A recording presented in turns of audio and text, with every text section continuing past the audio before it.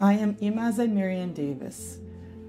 I'm a podiatrist at North Shore Medical Center. I see a lot of patients that have diabetic ulcers, venous ulcers, arterial wounds, sickle cell ulcers, and ulcers that are caused by trauma. One of the biggest challenges that I see with patients living with diabetes is just them actually accepting the fact that they have been diagnosed with the condition diabetes and what it means to them, especially when it comes to having to change their lifestyle. It's very difficult for them to get across that concept of having to change how they eat, the need to exercise, and just the need to be able to understand that diabetes is something that's going to have a huge impact in their entire life and the structure of how they live every single day. So one of the problems that I see every day with patients with diabetes is that because they're so slow in accepting their condition and understanding that it has great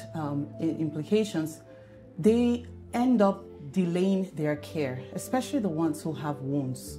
So the wound patients have a condition which is called neuropathy, which causes them to have a lack of sensation to their feet especially.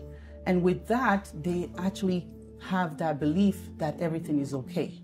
And unfortunately, that delay in healthcare and delay in seeking proper physicians who know about wounds and being able to use the right products for their wounds, they end up increase their chances of losing a limb. So we end up seeing this devastating effect of patients with diabetes who delay in their care and end up having to increase their chances of losing a limb in the near future. Patients from this community really do delay in getting their health care due to socioeconomical factors.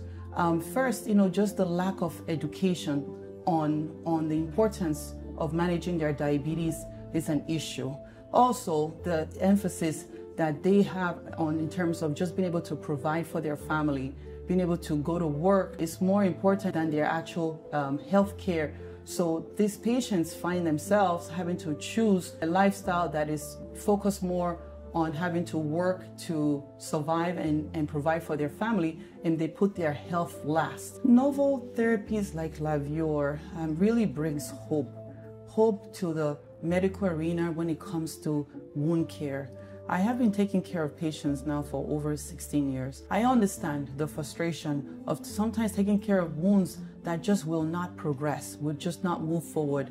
And you have tried everything, whether it's just debriding them, putting wet to dry on them, and putting whatever hydrogel off the counter that you found, and even using skin substitutes. Those wounds will really benefit from products that are novel, products that will target those areas that we discussed. But my hope really is that with a product like Lavior, finally, there's accessibility. Patients can access it, providers can access it, and the product is well distributed and is found pretty much everywhere between the doctor's offices, over the counter at Walmart.